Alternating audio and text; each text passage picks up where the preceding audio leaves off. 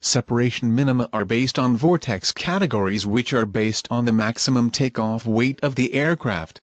There are several categories. The light category applies when the maximum takeoff weight is 7,000 kilograms or less, medium up to 136,000 kilograms, and heavy 136,000 or greater. For more information on the causes of wake turbulence, see the video, What Causes Wingtip Vortices? For example, a Boeing 737-800 has a maximum takeoff weight of about 80,000 kilograms. The 737 is a medium aircraft and the corresponding separation minima apply. That is it for today. See you next week.